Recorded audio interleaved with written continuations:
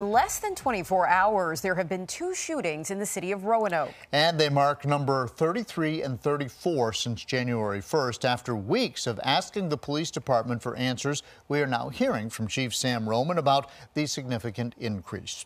In a 10 News exclusive, 10 News reporter Shane Dwyer shows us what he says his team is doing to make a change.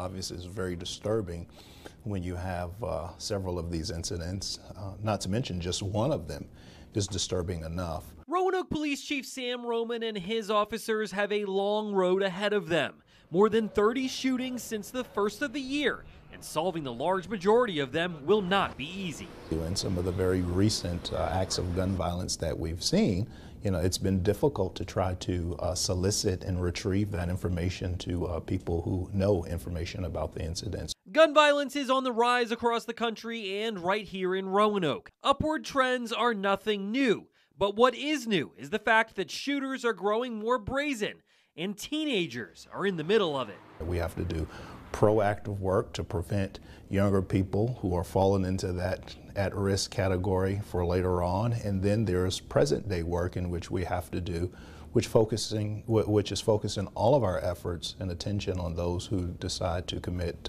violence, specific emphasis on gun violence here in our community.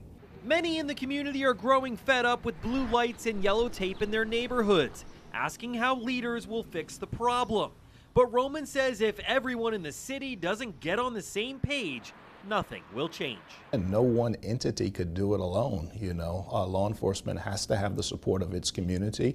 The community has to have the support of its courts, judges, legislators. All of that work together in the ecosystem of solving this problem. And unless all of those entities that I mentioned come together and work in the same direction, I'm afraid it's going to be a fruitful point. In Roanoke, Shane Dwyer, 10 News, working for you.